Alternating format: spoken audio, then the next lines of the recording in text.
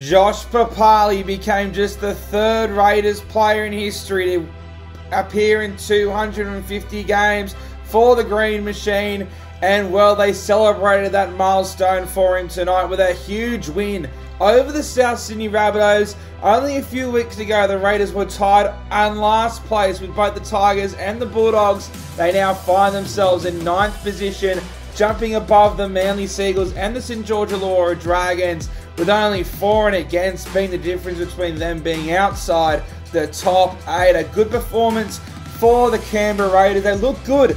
They look like a very different team to what we saw earlier. Jack White, he looked like a massive boost for this team, but what they're doing is what we all thought they would be doing in the preseason. Rolling through the middle, they've got such an elite forward pack. Adam Elliott looks so good at lock. And Wolford, the young hooker, he's looking like a treat too. Hopefully he's not gone down with an injury for too long. He did pick up some sort of rib injury, as well as that Charles Nickel Clockstad. He went down with a hammy, so hopefully he's not out for too long. But Xavier Savage let his presence known in his first real game in 2022.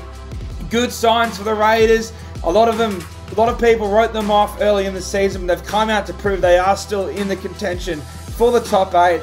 Concerning signs for the Bunnies, I think Cody Walker still is trying to find his way without Adam Reynolds.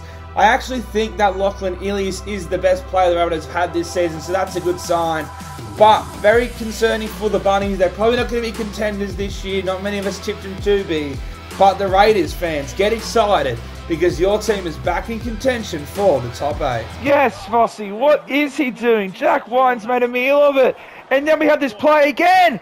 Foul! Massive space! We suck him in! Dearden's there! Tuolagi can't keep up with him! We're going to have to to keep it in! And we do! Another scrum! Another try!